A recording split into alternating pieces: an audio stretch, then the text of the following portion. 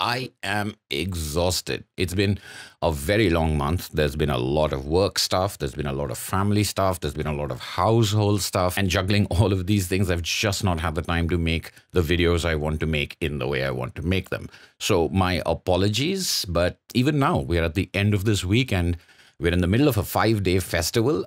I haven't gotten to make a video. So I thought rather than go another week with no upload at all, I thought we could take maybe a little more casual approach. Recently, in one of my unboxing videos, as well as a live stream I attended over on Highland G's channel, I've mentioned comics art and the comics art collection I have, and people asked to see a little bit of that. Now, I don't have a whole lot, and much of what I have is in portfolios, but I do have some stuff that's up on the walls, and I really like having comics art up on the walls. Just to quickly note, when I say comics art, I don't mean only original art. I just mean comics related images. So on my walls, I have everything. Cheap printouts, posters that I have purchased, images that I found online and blown up to put on the walls, as well as, yes, some comics original art in the form of a couple of sketches, some panels, some pages. So join me in this low-key episode of For the Love of Comics, taking a look at some of the comics art on our walls.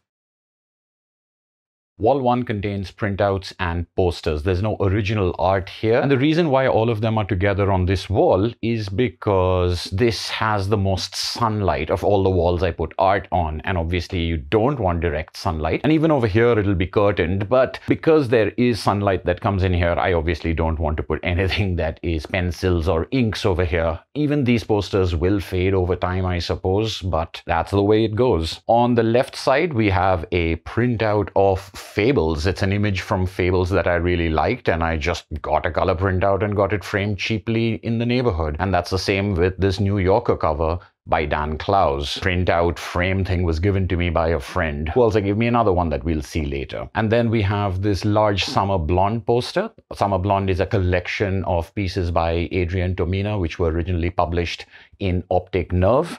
And this is the hardcover. It has a dust jacket with a hole that only shows the face of this girl over here. I've taken the dust jacket off for this, but I love this image. I love this poster. I was buying something from the Drawn and Quarterly website, and I saw that they had this for about $10, so I threw it on top of my order and got it framed at a neighborhood framing store. The same pattern continues for the rest of the wall. We have one printout and one poster. The printout over here is quite a high quality printout, and it again belonged to a friend of mine. This is the cover of American Splendor #4, drawn by Robert Crumb and showing Robert Crumb and Harvey Pekar in a trade there, both thinking they're getting the better end of it and the other person's a sucker. That's sort of the joke about collectors, and I really love this cover. I love American Splendor. I've collected all of the issues of them. This is one of my favorites, and my friend actually had this printout and got himself an upgraded printout, like on with archival inks on very high quality paper, and I was very happy to have his cast-offs. This is just a poster of Day Tripper, but I bought this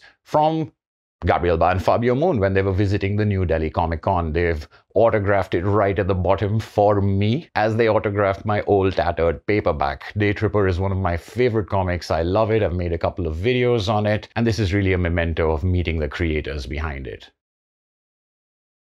Moving on to wall 2, narrow passageway between the door and the living room, we've got some original art. This is from Rick Geary's Beast of Chicago, and these two are panels from Matt Kindt's 3-story, The Secret History of the Giant Man. I love Rick Geary. I love The Beast of Chicago. I mentioned it in a couple of early videos of mine. This is one of my favorite Rick Geary comics, and Rick Geary is one of my favorite writer-artists in comics. And one of the things that really hooked me about this comic was the map of the house right at the beginning of it. This really haunted me, getting me primed for it by showing me this insane house. So when I was able to purchase this directly from Mr. Geary himself, this is one of the only probably examples of something that made such a deep impression on me that I went out and hunted for it and was lucky enough to find it available. This is the map of the 2nd floor of the Holmes Castle, where a whole bunch of serial killing took place. The original page 7 of The Beast of Chicago by Rick Geary. And I have a lot of Matt Kindt art because a lot of his art is sold in this panel form rather than being full pages. He paints them on separate pieces of card and then they're assembled into a page. This is from Three Story, The Secret History of the Giant Man, recently out in this new paperback edition. A lovely story and one of my favorite Matt Kindt stories, probably one of his most emotional and personal feeling works in spite of its speculative nature.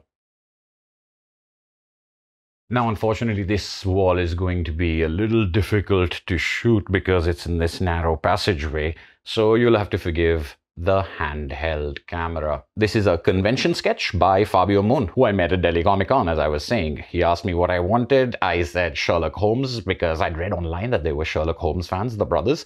So I thought that was a little geeky thing to do, and that's what he created for me. Next to it is a color rough by Richard Sala for Cat Burglar Black. I love Cat Burglar Black. I love Richard Sala. I got to purchase this directly from Mr. Sala himself. One of my favorite pieces I own, of course. This over here isn't a comics page or sketch. This is actually an animation cell. I don't know whether it was used as a keyframe, but it's drawn and autographed by Karl Barks, who I love. This is something I was really happy to find on eBay.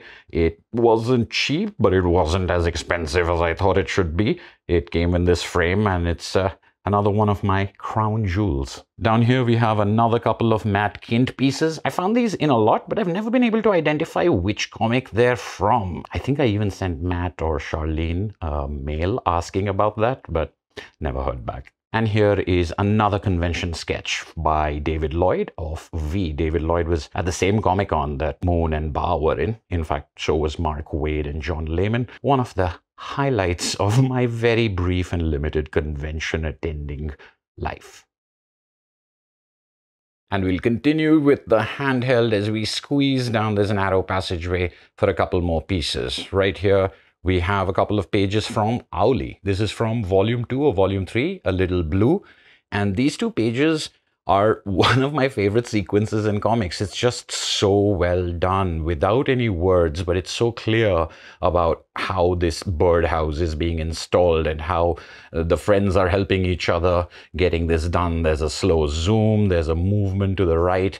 I love these two pages next to each other. Once again, I was able to purchase this directly from Andy Runton of his website, and I was thrilled to have this example of comics art on my walls, blue pencils and all. And then, keeping with the all ages classics, this is from Little Robot. I guess this is Little Robot's first appearance, and the first time the robot appears in the comic. Of course, this is by Ben Hatke, who did the wonderful Zeta, the Space Girl series. Little Robot is a standalone single volume work that I really enjoy. Once again, purchased directly from Mr. Hatke from his Etsy shop. I don't know if he still has that up. I'm very happy to have this. And I also have a couple of Zeta, the Space Girl pages, but they're in a portfolio. And the last couple of pieces up on the walls, this is a page from Matt Kindt's Mind Management, written and drawn by Matt Kindt, a wonderful watercolor page showing two of our protagonists arriving in Zanzibar. A pretty important scene early on in the story, but I got this page because I love the way it transitions from within the plane, day into night, and landing, moving across characters, location, and time. Wonderfully economical, wonderfully expressive. I'm a big fan of Matt Kindt, as if that isn't already obvious to regular viewers of this channel. I loved getting this signed page from him, again, directly from the artist himself via his website.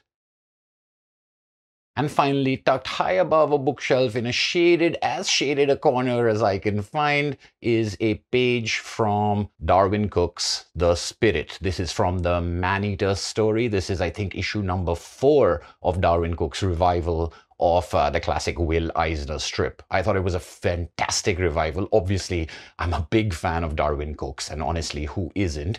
And I was very happy to use up my entire bonus for 1 year to be able to get this pencil page. This is I think, a long time ago, and it wasn't as expensive as Darwyn Cooke art now is, but I didn't get this as an investment or anything like that. I love this page. I love the fact that you can look at it and see them watching TV, probably hearing something on the radio. She says, "You don't go anywhere. You're having dinner with me." He writes a note, "Sorry."